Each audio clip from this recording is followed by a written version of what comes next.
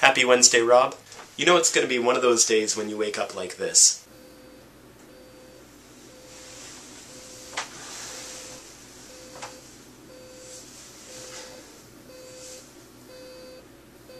Ow! Ah.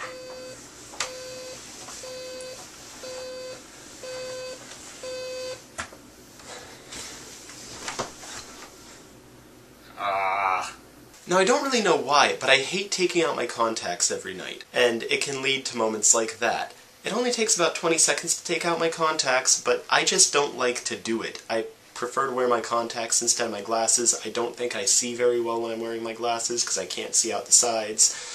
And I get into really bad habits like not taking out my contacts, because sometimes when I'm in bed reading at night I go, I just don't want to take out my contacts, so I don't. And then I occasionally wake up like that. I woke up, my entire eye was red the other day, and I had to wear my glasses almost all day yesterday. I'm going to do something exceptionally nerdy today, something that I have never done on YouTube, and I'm going to cover a Hank Green song. I hate this place. I can barely hide the misery on my face. Yeah, there's one place that I'd much rather be. Taking transfiguration and arithmancy and hanging with my friends in the owlery.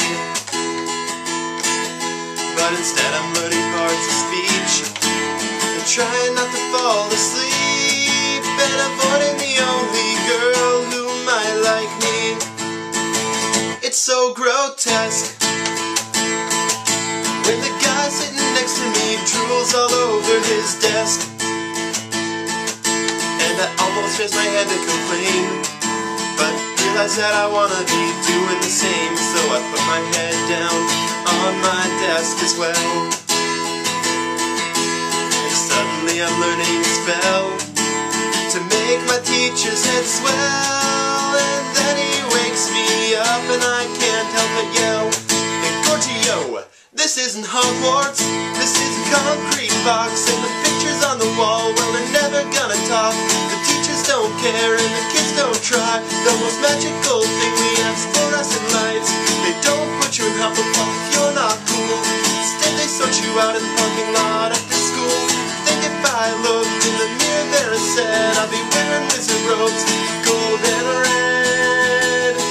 I'm not saying I'm not proud to be a nerd, but public school ain't no place for a wizard.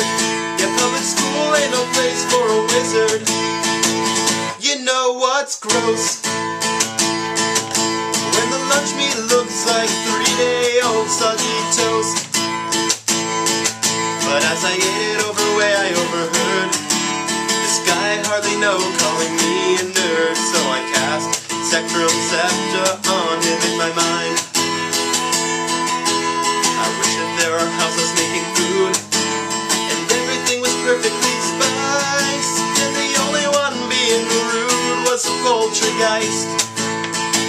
You know what's true? I'd do pretty much anything to go to wizard school. Even call Dolores Umbridge my friend if it meant that I never had to go to gym again. But I look around at all this crap that's part of my life. No ghosts stalking the halls or hanging in the bathroom stalls, and the stairs don't move cause there's no stairs at all. This isn't Hogwarts, this is a concrete box, and the pictures on the wall, well, they're never gonna talk, and the teachers don't care, the kids don't try. The most magical thing we have is fluorescent lights. They don't put you in Hufflepuff if you're not cool.